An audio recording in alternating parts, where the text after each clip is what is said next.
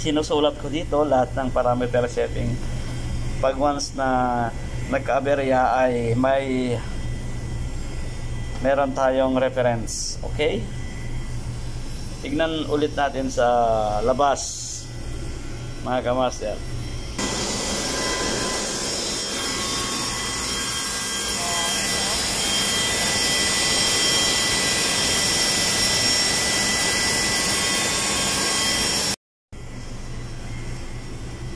Hello mga kamaster, good morning.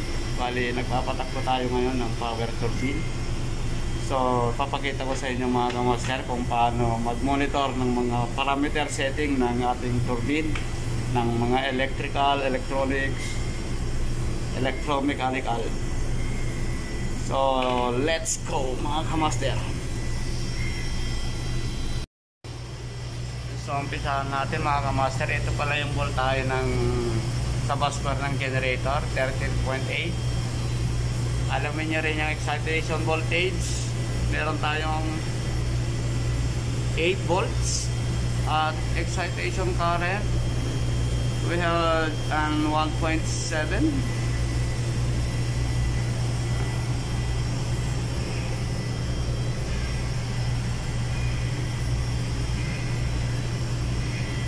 There we go. At ito yung temperature ng power turbine. We had 384 and our turbine speed is, we have 3,568,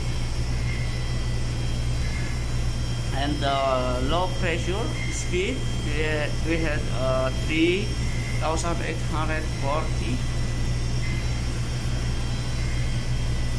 And this is the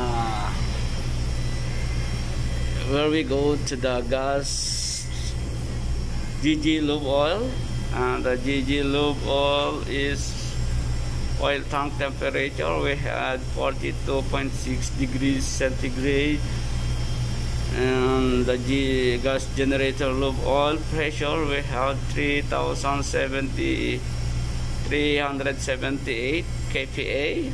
And where we got to fuel supply, and we got 17, we consume 18.5% of fuel. And let's go to, let's see the parameter setting of low speed, high and power turbine speed, and CPD. And let's see the other parameter.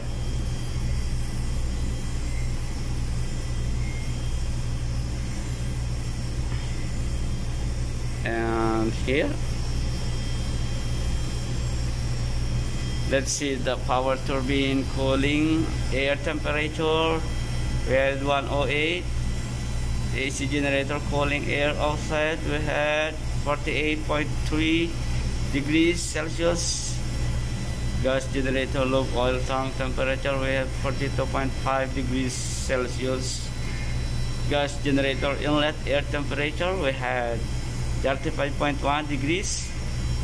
Gas generator lube oil pressure we had 378 kPa, and the fuel pressure we had 4.5 kPa, and the power turbine rear bearing temperature we had 77.2 degrees Celsius, and the front bearing 80.0, and the front thrust bearing we had 81.0, and the rear thrust bearing temperature we had 81.8 degrees, and the total hours run is 125 hours unloaded hours.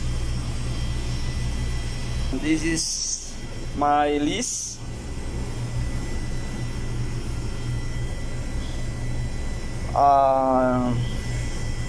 sinusulat ko dito lahat ng parameter setting. Pag once na nagka-aberya ay meron tayong reference. Okay? Tignan ulit natin sa labas, mga kamaster.